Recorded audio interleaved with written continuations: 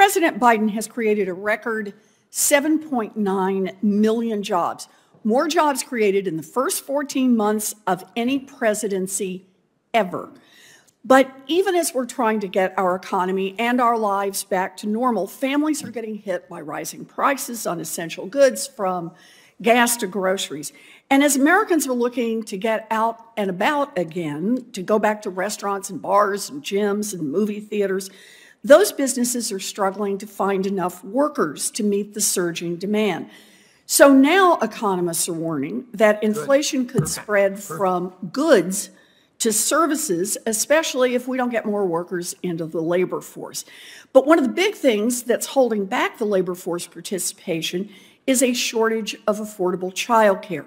Secretary Becerra, when parents can't find affordable childcare, how does that affect parents' ability to work and, in turn, businesses' ability to hire?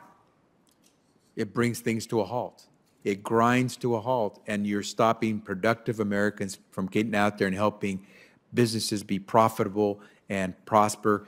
It makes it very difficult for our economy to continue to be the leader when you can't get people who are qualified to get out there and work.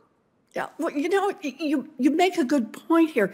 The American economy relies on working parents, and those parents rely on childcare to be able to go to work.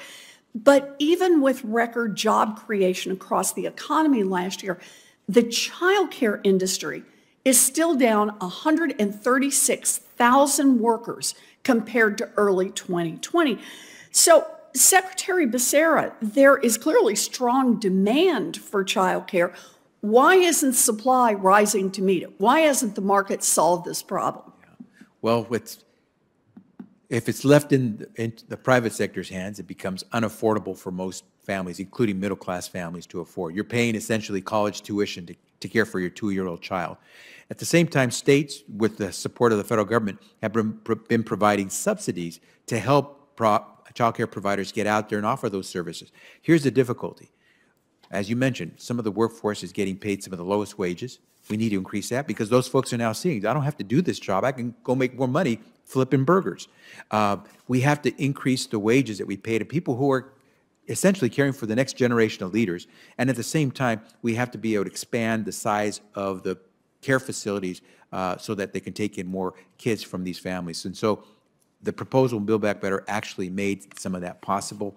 I hope that we're able to succeed in getting some of that across. So let's just unpack that, though, a little bit in what you're talking about here. Child care providers are operating on razor-thin margins. They just simply don't have the money to pay their workers more than those workers could make right now by just moving over to McDonald's or to the gas station down the street. That means the child care center can't hire staff, and that means their economy doesn't have the child care slots that it needs for parents to be able to get back to work and our economy to get back to normal. So let me just ask, I think you've already referred to this, but let me put the question to you directly. Do you agree that to fix this problem, federal investments in child care are essential, not just for tackling higher costs for families with young children, but also for reducing the drivers that are raising costs economy-wide? Without a doubt. Just for the same reason we have public education in this country. We realize that if we left it in private hands, very few parents would be able to afford to send their kids through K through 12. The same thing applies to child care. We need to be supportive because there are caregivers who are trying to do the best job they can, but they're overwhelmed. In other words, whether we have children individually or not, we all have an interest in making this economy work, and child care is part of making this economy work. Is that fair? It takes a village. Well, thank you very much. You know, this is a critical moment in our economic recovery, and we need to make these investments in child care in order to keep our economy on track and fight back against inflation. Investments in child care will help lower costs for working families and will help boost our economic recovery by ensuring that parents can go to work, preventing a labor shortage and preventing further inflation. These investments just can't wait. American families can't wait. Our economy can't wait. So I hope we can get this done and get it done soon. Thank you very much for your work on this, Mr. Secretary.